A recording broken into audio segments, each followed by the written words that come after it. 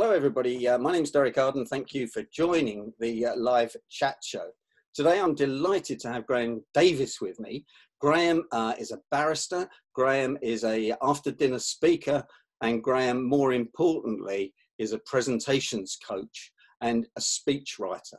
And he writes for some of the most famous politicians in the UK at the moment. And when you look at his website, you will see who some of those people are. And I'm going to take a chance and try and quiz Graham on some of those and see what secrets he's prepared to share with us. Graham, welcome. Thanks so much for joining us. Tremendous to be here, Derek.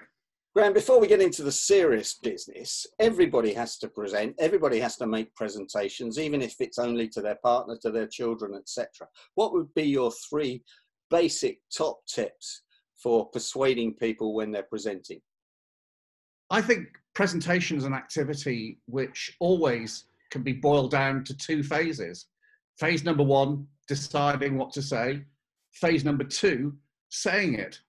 But I can give you three overall micro tactics that possibly give you a way of looking at the challenge. Number one, decide exactly what you want the audience to know, think, or feel after you finish the presentation, and then write it down. Write that finishing position, as I call it, down on a piece of paper in one or two sentences so that you never lose sight of it. The finishing position is what you're aiming at. Secondly, then consider all the material that you might need to persuade the audience to get to that finishing position. And I encourage you to write out your material in full, not just in notes, not just headings, not just bullet points, but in full English sentences. And then thirdly, I suggest that no matter how important, how short, or how long the presentation is, you rehearse it as often as you can. And it's only by a process of rehearsal that you can maximize the chance of making a persuasive impact on the audience that you intend. I've got a feeling that most people don't rehearse. Would that be your... I think that's right, because let's face it, whether you are a speaker that is a professional speaker who's speaking 100 times a year, or an occasional presenter who might speak 3 or 4 times a year, rehearsal is about as enjoyable as going to the dentist. It really is never going to be something that people are going to relish and look forward to. But it is a piece of pain you've got to go through in order to maximize your performance in front of the audience that you really want to impress. No, I hadn't heard that metaphor about the dentist, and I'm not sure I like that one at all, but I get it totally. Now, you've got a fabulous website, and I've been going through the website, and there's a few politicians on there. And I was looking at our ex-Prime Minister, Mrs. May. Now, what was that all about? And that hashtag, I've even forgotten what the hashtag was called, Throatgate. What was that? Well, she did a speech at Conservative Party conference 3 years ago when she had 2 major disasters to deal with. Number one, somebody actually got up from the 3rd row of the audience and tried to give her a piece of paper known as a P45 in the United Kingdom, which is the document that you give to somebody when you're firing them from their job. It was a very highly calculated spoof, and he managed to bluff his way past the security guards on the front of the stage. It was a very tense moment.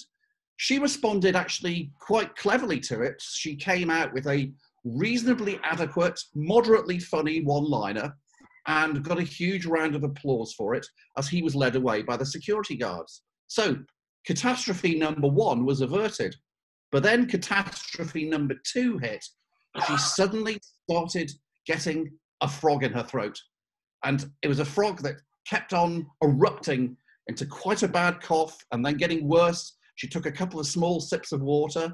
And then another senior British cabinet minister, Philip Hammond, actually got up from the 3rd row and offered her a cough sweet, which she started to suck.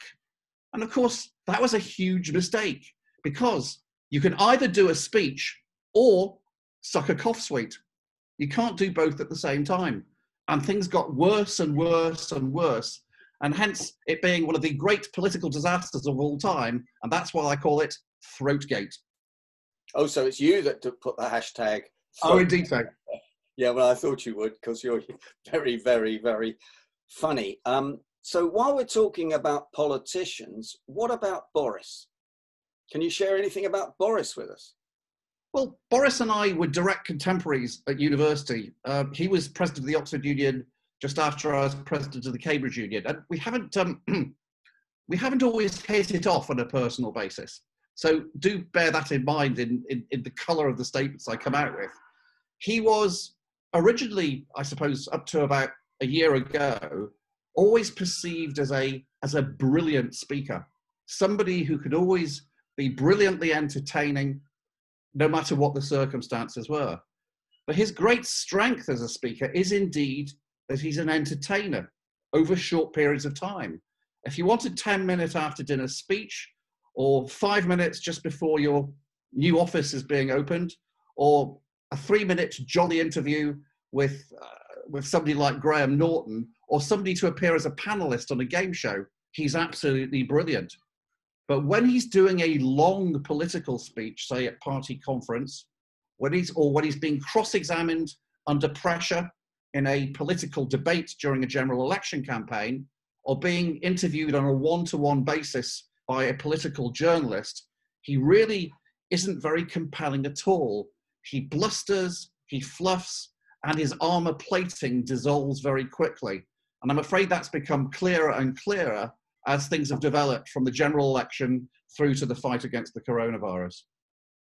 Now, if you were coaching him, and it doesn't sound like he's going to employ you to coach him, so if you don't mind me giving you some advice, don't waste your time on leads that won't come through. Where would you start? Well, I go back to where we started this interview. Preparation.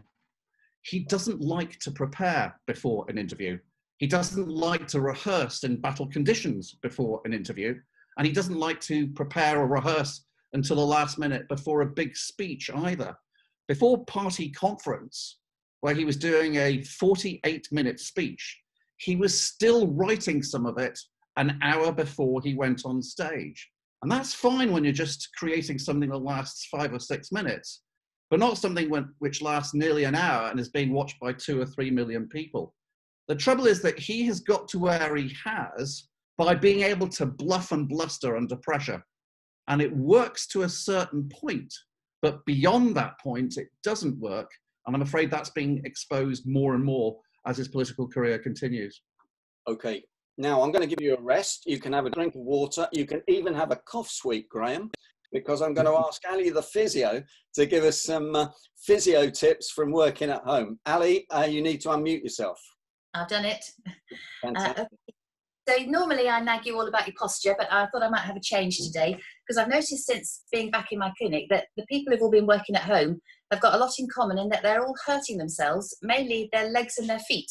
So I've got a group of people with poor posture and bad necks, and the other group have got sore feet and knees because they've all been off exercising during lockdown, and they've just gone out to the front door, gone for a run or gone for long walks, and they've completely forgotten to check what they're wearing on their feet. That's number one, because you need to have good supportive footwear if you're going to go out for a bit of exercise. And they don't like stretching. Few people like to stretch, but actually if you're going to do some exercise that you're not used to, you really have to stretch your muscles out. Otherwise they're going to tell you the next day that you haven't. And if you keep doing that over a series of days, you're going to end up with plantar fasciitis or an Achilles tendonitis and just these niggles in your legs, which I've been seeing many of. So my big tip for, not so much for working at home, it's more for going out and doing the exercise, is just remember to do a few stretches on your lower legs. It's easy. There's lots on the internet. It doesn't have to be complicated. It takes 5 minutes, but it makes a huge difference. And it means that you'll be able to go out and do the exercise the next day without hurting.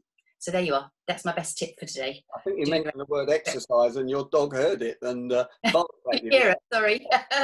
Yeah, she'd like to be going for a walk at the moment. She's being ignored.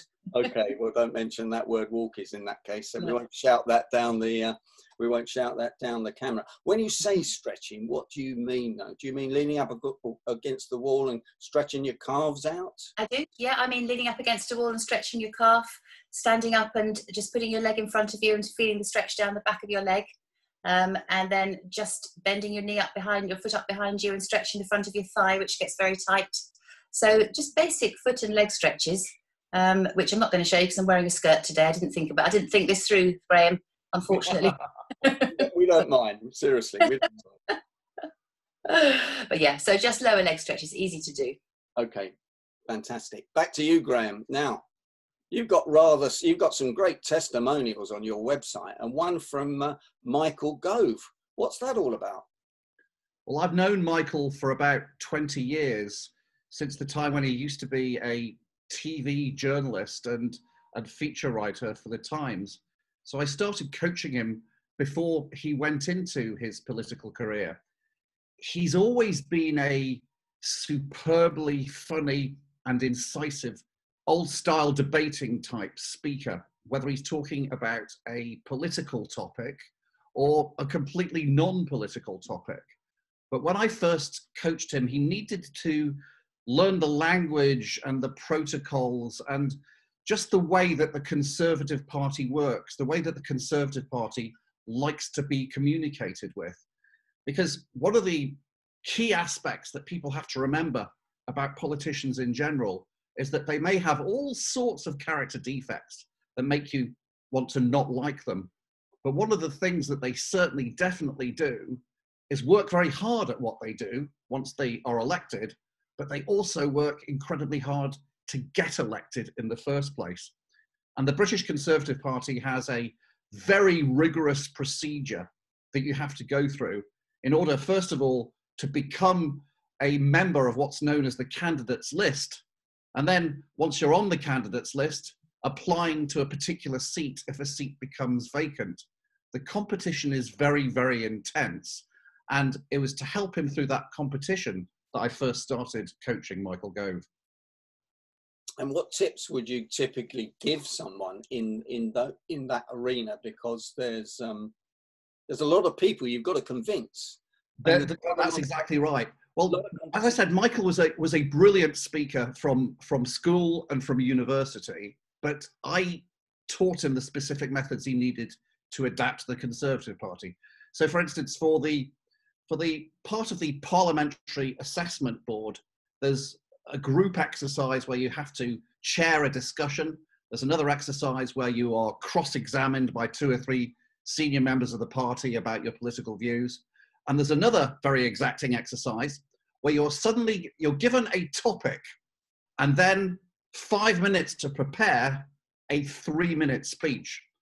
So you might be given a topic and the topic might be, should we apologize for slavery? And then 5 minutes later, you've got to do a compelling and persuasive 3-minute speech. And that is something that everybody finds difficult the first few times they do it. So if I'm Michael Gove and I'm going on Newsnight tonight, and I know that slavery is on the front page of every newspaper today, how would you advise me to answer those questions? And for those of you outside the UK, Newsnight is probably the most aggressive television programme on late at night, where the interviewer's job really is to make the politicians squirm. Well, it's interesting. By asking that question, you've probably skipped over about 15 years of political development for somebody like Michael Gove, because that exercise I just told you about was just to get on the junior rung of the development process. Then you have to be able to do, when you apply for a particular seat, there might be 1,200 people who apply for that seat.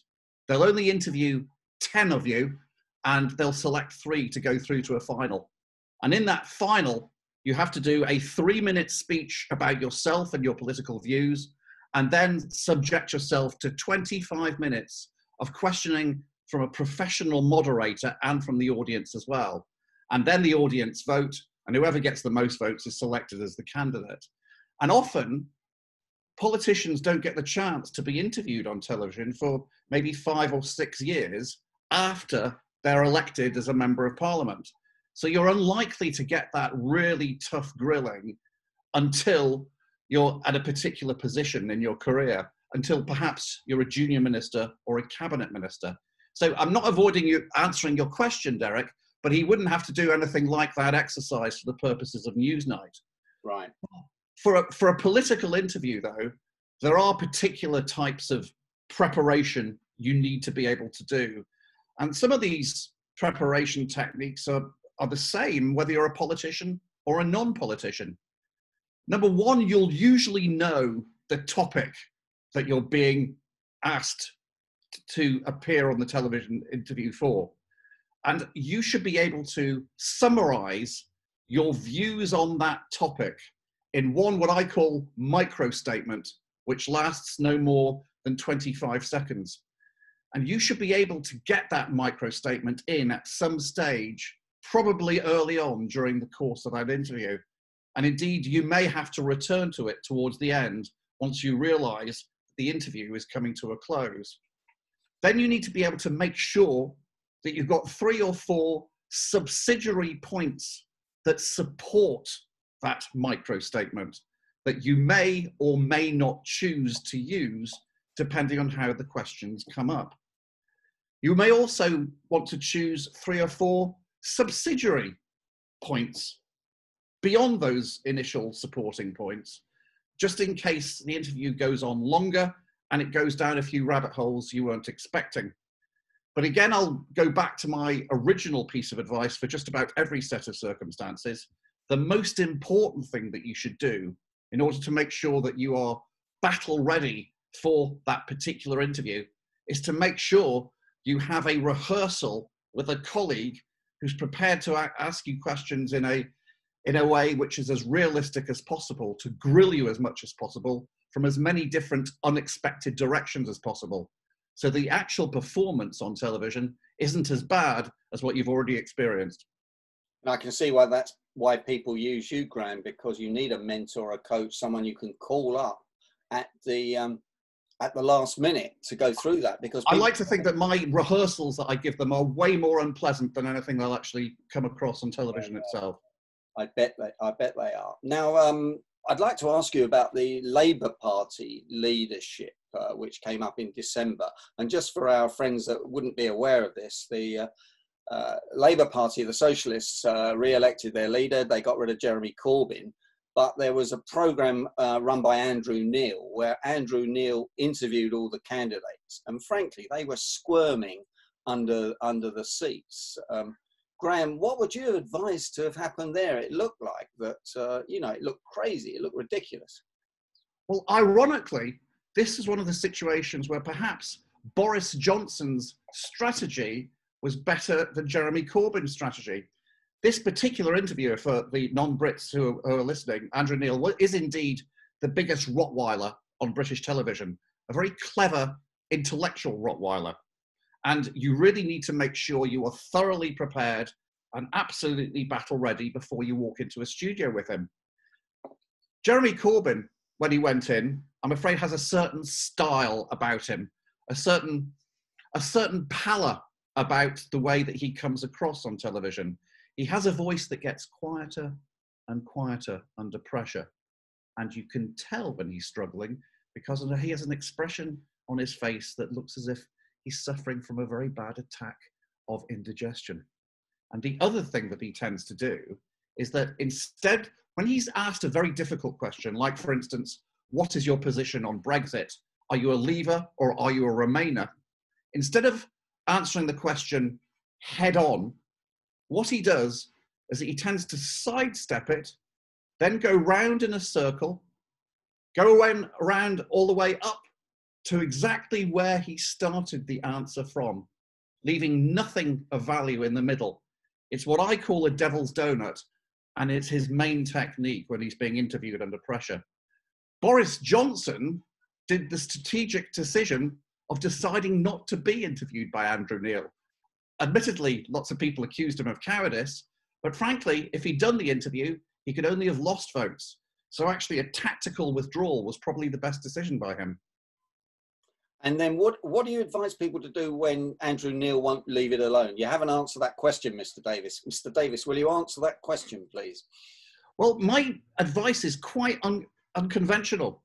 I advise people to answer the question head on as much as possible in the first sentence, even if the answer is an unpleasant, awkward, or one that might cause them a bit of negativity in the short term. because people's biggest complaint when they watch political interviews, I think on both British, and I suspect, and I'd be open to correction on this, and on American television as well, is that they hate the way that politicians avoid answering the question. They will forgive them for an answer that they don't like listening to much more quickly than they will forgive them for avoiding the question entirely. So I actually give them techniques on how to answer the question head on in the first sentence, justify it in the next few sentences, and then round it off with their last sentence. And what about if people won't like the answer to the question? You know, there's been too many deaths in the NHS and care homes in this country, and it's a disgrace. Well, that is pain. The pain that's generated by the answer to that question, a straight answer, will be immediate and will have a certain level of intensity. But I believe that by avoiding it, you're going to cause yourself more pain in the long term. Okay, and what about the answer? That's not really the question, Mr. Davies. The real question is, how much have we invested in the National Health Service over the last 10 years? What about that one? If you followed my techniques and my advice and you have answered the question head on, it actually takes that weapon away from the interviewer, the weapon of saying you haven't answered the question. My clients always answer them. So you say, yes, there has been 42,000 deaths, which is unacceptable. But we're working to put everything right. Is that what you said? You can use a bridge like that. Yes, you don't avoid the awkwardness of the question. You answer that head on, and then you can pivot to a more positive answer that has more content in it, that's more likely to be received readily and warmly. However, you don't pivot away before you've answered the awkward stuff head on. Okay, and how do you put the positive things in? I can't work that out. What you should think of yourself, you should almost think of yourself like a Dalek, which is one of the reasons why I have Daleks behind me. You shoot in one direction, and then you think of yourself pivoting and shoot in the other direction. And make it seem as if you are doing a deliberate move in a particular direction in both the tone of voice and the words that you choose, so that it doesn't seem like an avoidance, it seems like something that you're welcoming. Fantastic. Now I'm going to move to Ali the physio for our second tip, and then I'm going to go, you've got a record number of questions in the chat box, Graham, so we'll fire some of those at you, and then we'll sum up with some of your top tips. So Ali, over to you. What's your second tip for us? Okay, so 25 seconds with my message, was it, Graham? So remember to drink plenty of fluid. Drink water, it hydrates your muscles, it gets your brain cells working. If you keep yourself hydrated, you will find that you can concentrate better and you will exercise better. It's very important and it really works. Drink lots and make sure you stay hydrated. Fantastic. Right, I'm going to do that. Particularly as I'm coming to see you tomorrow, and you're going to ask me that question. I promise. And like a politician, I will not answer it. So questions in the chat box. Who is Michael Gove, a UK cabinet minister? Somebody's answered that for our American friends. Is he a Boris person appointed or a legislator? He's elected. He's probably, perhaps I can clarify that. He's probably the number 3 politician in the country, equal third. He ran for the leadership against Boris Johnson. He also ran for the leadership against Teressa May. And he finished third both times. Graham, he does have an image problem, doesn't he? He looks very posh and very a bit like you, really, very posh and very important. Well, I noticed, for instance, looking, I bear in mind that Anthony has got a pair of spectacles, and also Michael has got a pair of spectacles that I can see on the screen. And I say this bearing this in mind. Michael has a problem in that he has possibly the worst eyesight of any sighted person that I know. And his eyesight either gets better or deteriorates depending on the time of day and the lighting conditions. So he has 3 or 4 very thick pairs of spectacles that he has to wear depending on what he's doing at any given time. And the problem for him always is that spectacles can be a big barrier in a political TV interview. And for him in particular, he has one of those facial expressions, which there's a there's a phrase called which I hate to use this word because it's slightly sexist. It's a BRF. He has what's known as a bitchy resting face. He can't help but look sad and ticked off with what's going on around him. And I can't do an impersonation of it myself, but he looks pompous in a way that is unfair, because actually he's the most engaging politician that I've ever come across. And he's somebody that actually genuinely listens. But even when he's genuinely listening and being very receptive to the points that are being put against him, he has this face and he needs to continually work on it. And when I'm rehearsing with him, I keep on whispering to him, BRF, BRF, BRF, to almost force him to just slightly tweak up the corners of his mouth so he doesn't look as if he's got an upside down smile. So that is a barrier that he has to keep continually fighting against. Grace asks, Graham, can you tell me more about what you mean by reviewing all the material you may need? Do you mean source material or draft speech? Yes, indeed. I think Grace is referring back to that 3-point program that I suggested for preparing a speech. I suppose my challenge in coming out with those 3 points is that I've written a book on how to do this, which lasts 68,000 words. So I was trying to summarize it in 30 seconds. When you're reviewing the material that you're thinking of using in a speech, you have to ask yourself a really blunt sequence of questions. First of all, you try and splurge out all the written material, all your ideas, all your facts, all your anecdotes, all your numbers, perhaps indeed even all the jokes that you're thinking of using, and write them all down. And then you have to think to yourself, looking at that list, what in that material that you've got absolutely and definitely, fundamentally supports my journey to the finishing position for that particular audience. You've got to work out what is the stuff that they must know and what is the stuff that is merely nice to know. And the only stuff that you've got time to include in your final speech is the stuff that they must know. You've got to cut out the rest from the material that you're thinking of using. And that clearly takes a lot of time, which is what you've been saying about preparation. And I've read Graham's book and it's fantastic, and you can get it on Amazon. So anybody that likes what Graham does, go out and buy his book. And remember, if you buy it on Amazon, give it a 5-star rating. Question from Kevin in Chicago. Graham, do you give them short sticking points, headline phrases, memorable quotes?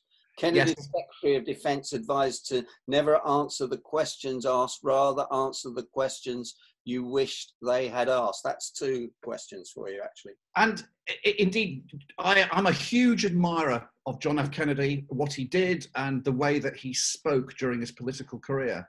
But I'm sorry to sound terribly cynical about it in 2020. The advice he was given is now 58 years old. And I believe that don't answer the question, just answer the questions you'd like to be answered. I'm afraid because audiences are so heavily exposed to TV and social media all the time, they're very wise to that avoidance technique very quickly. And I don't think avoidance like that is something that really serves a politician well these days. I also don't actually like the use of memorable quotes, because I do believe that people actually want your opinions, not the opinions of Oscar Wilde or George Bernard Shaw or Franklin Roosevelt. They want your opinions in that 3 or 4 minutes that you're on a TV interview. So I actually think that although some of those pieces of advice you were mentioning, Kevin, were very useful a long time ago, I think we've moved on since then. Kevin's next question is about the sweating factor. And I thought I'd refer to our conversation yesterday when you told me about Studio Mac powder, and particularly for you, Graham, with your complexion number 6. Does that avoid the sweating factor? Well, I was being coached by another coach 12 years ago for my first few TV interviews that I was doing on Sky. And I bear in mind that with Tim and Will, I have 2 people who have very similar hairdressers to the one that I use. And of course, thank you, Will. Thank you for that gesture of support. The coach said to me, now, Graham, I don't know whether you've spotted it, but you are losing your hair just a little bit. And I said, well, thank you very much indeed for pointing it out so tactfully. And he said, what you need is to use something, because obviously, Graham, sometimes you're going into studios like Sky, who spend half an hour putting lovely makeup on you by pretty ladies, and they airbrush your face as well, and they massage your shoulders to relax you. But if it's NBC or CNN or sometimes even the BBC, you're lucky if you get somebody just to put a powder puff in your face. So you need to make sure that you take control of that situation. What you need is to use some Studio Mac powder on your nose, on your cheeks, and especially on your head, just in case there isn't any makeup department professionally available. So I went along to the Studio Mac store in Liverpool with my then girlfriend and went up to one of these ladies who were wearing quite a lot of makeup herself. So that was a hopeful sign. And I said to her, hello, good evening. I would like to buy a container of Studio Mac powder, please, young lady. And she said to me, certainly, sir. What number are you? And I looked at my feet and said, oh, I'm a size 10. And she said, no. What number on the Studio Mac spectrum are you? And I said, I have no idea whatsoever. And then she looked at me on this and compared my face to this card in front of her. And it turns out, as Derek said, I'm a number 6. And she presented me with a black plastic container and said, there you are, sir.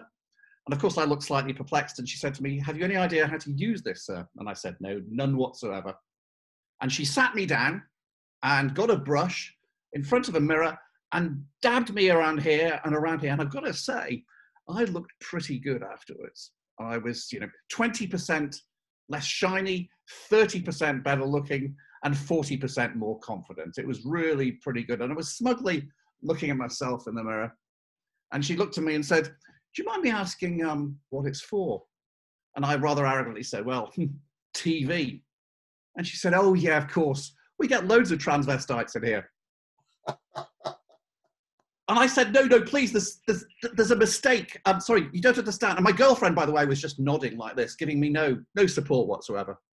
And I said, no, you don't understand. I do some work as a TV interviewee. She said, don't worry, love.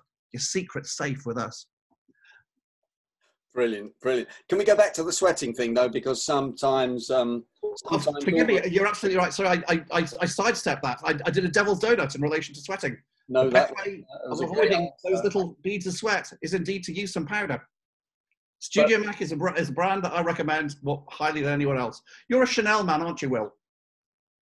He's muted, luckily, Graham, so we'll keep it that way for a little while. We'll let him loose later. But what about, so professional speaker, doesn't put the makeup on, goes on stage, introduced by Graham Davies, big build up, lights come on, and you get a bit of this here, which I think is Kevin's thing. Now you're hoping no one notices this, you're under a bit of pressure. Do you do that, or do you just hope for the best? Well, I have to say, because of that problem, because I am a slaphead, I do indeed sweat when I'm excited, not because I'm nervous, but because I put an awful lot of energy into any speaking engagement. And if I'm not working hard enough so that I sweat, I'm not working hard enough, full stop. So that is a problem. And I know exactly what you mean, that there's a trickling effect.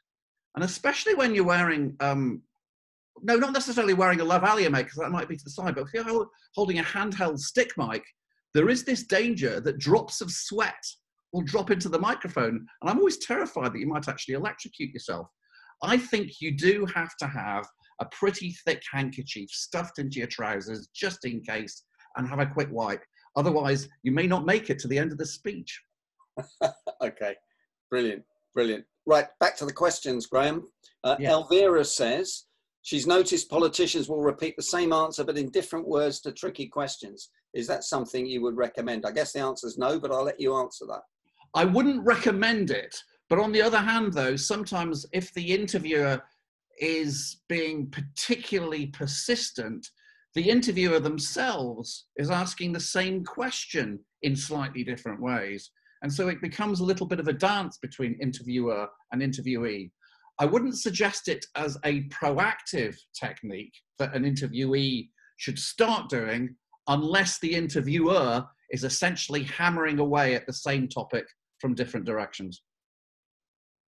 Okay, what about contact lenses? Someone says, shouldn't, you know, if you have a glasses issue, should you wear contact lenses? I heard that salespeople were told to wear contact lenses that worked for one particular sales company in the 80s. They weren't allowed to wear glasses at all. Well, let's go back to Michael Gove, and I'm not betraying a confidence when I say this. He's tried contact lenses. Trouble is, he's got the sort of metabolism that when he's under pressure and he's doing a speech or he's being interviewed in front of TV lights, his eyeballs swell slightly, and so suddenly contact lenses become a source of agony. So they don't necessarily work. Fantastic. Okay, just reading a few more before we go. I'd like to go to Trump before we finish, if you'll let me. Yes, by all means. In fact, the question is about Trump. Trump had an outside interview on a very hot day yesterday and had the Nixon sweat. I don't know what the Nixon sweat is, but I could guess. The Nixon sweat refers, of course, to the 1960 presidential debate between Kennedy and Nixon. It was the first time there'd been a head-to-head debate between the two leading political candidates on television in any country. And of course, that was the first time that we saw the power of appearance plus words as opposed to words on its own, as people would have heard on the radio debates. And Kennedy, of course, had professional makeup, and he indeed looked good no matter what was happening. Nixon didn't have professional makeup and didn't shave for the second time before the debate, which was late afternoon where he was doing it. And unfortunately, the sweat and the 5 o'clock shadow were significant factors in certain elements of the audience liking Kennedy more than him. Now, you do have to make sure you know your own metabolism quite well. And so, for instance, today, I won't turn the camera around to show you my living room, but I've made sure that I've got 2 windows that are absolutely wide open to make sure I've got some reasonable cool air coming through to minimize the sweat that I'm likely to feel. I deliberately chose, Derek, a dark shirt rather than a light shirt to make sure absolutely that no matter what pressure you were going to put me under today, I wasn't going to show the damp armpit look that sometimes makes politicians look so bad. You've got to know your own metabolism, have a support team around you if you are a politician, make sure that you wear the right makeup for you, even if it's only a mattifier to take away the sheen. And actually, when you're under pressure, I would suggest that you really do need to wear a jacket over your shirt to make sure there's absolutely no chance of sweat showing through. That happened to Tony Blair, didn't he, in that Iraqi war interview by 24 Ladies on ITV, and he was sweating under here in a blue shirt, a light blue shirt, and then he was tailed down, obviously, in the adverts or something. I was surprised someone as skilled as Tony Blair, that happened to him. Well, I think he was the first person that it actually happened to on television. And unfortunately, it really was a very light shirt indeed. That's why I would recommend, whether you're on television or whether you're doing a speech in almost any circumstances, unlike today, where I thought I would be a bit racy and just wear a dark shirt without a jacket, if you're a lady or if a lady is wearing a blouse, I would absolutely, definitely recommend that she wears a jacket on top. But men absolutely should wear a jacket on top, no matter what the circumstances, I would suggest. Okay, fantastic. Thank you. Right, turning to Trump. What are you going to tell us about? What can you tell us about your observations on Donald Trump? Now, I'm deliberately only talking from a presentational point of view and not making any political comments whatsoever about him. But he is an interesting presentational phenomenon. The main thing that I notice is the tone that he adopts. What he has is a very unusual downward going tone all the time. Most politicians, especially in election season, have an upward going tone. They try to make sure that the way their words sound goes upwards and therefore subliminally offers hope, inclusion, and vision. And that's the way that they try to appeal to as wide a group of listeners and viewers as possible. Donald Trump's technique isn't necessarily designed to try and include a lot of people that go beyond his base. His downward going style tends to energize the people just that already agree with his particular point of view. He's not someone who provides hope and vision and unity necessarily, but he appeals to people's fears very, very effectively. And it's that downward style that he has that does that very, very effectively. Now, the other thing about him is that I'm not quite sure why this is the case, because sometimes he does manage to stick to a script, very, very occasionally. But a lot of the time, and I would say most of the time, he doesn't. And his advisors have given up trying to tell him to stick to his script. He much prefers to be able to freewheel. And again, that appeals to his supporter base because they quite like the unstructured nature of what he says. They would say that this is an example of him being authentic. That's the real Donald, not a Donald that's being engineered and manufactured by professional advisors. But it does mean that there's one particular presentational test, which, in my opinion, as a presentation coach, not as a political advisor, that a test that Donald Trump's speeches fail. Most uplifting political electoral persuasion speeches will pass the test of making sense when you listen to them, and also they'll make sense when you read the transcript afterwards. Donald Trump's have a certain emotional sense when you hear them for the first time, especially if you happen to be in his camp already.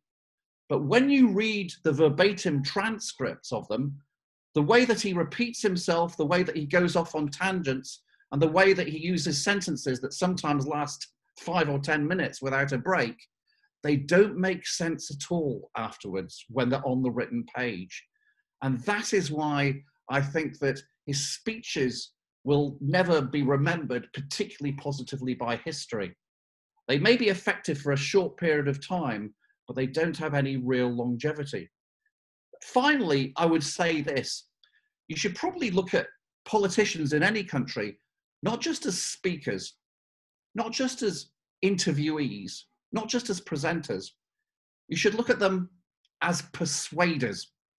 And you have to think to yourself, does this speech persuade the audience that it's aimed at? At the other end of the scale, someone like Boris Johnson is incredibly persuasive and charming when he's speaking to 3 or 4 people at a time. He becomes less and less persuasive as he's speaking to larger audiences, and also when he's actually on national television.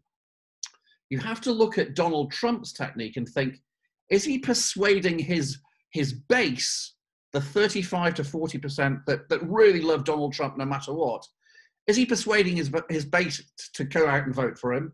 Yes, I believe he is. But is he persuading the 5 or 10% more that he needs in order to be re-elected again to vote for him? I think his current style on this particular occasion, for the second time around, when we know what to expect with him, I don't think he's going to be persuasive enough for that 5 or 10% gains that he needs. Fantastic, Graham. Now we're coming to the end of the interview. I'm going to turn the recording off in a minute. And if you'd stay with us, that would be fantastic, and answer any questions that people don't want to put on the recording. But one last tip for any of us presenting from you, out of your book, The Presentation Coach. I think the biggest tip I can give you is the concept of the micro message.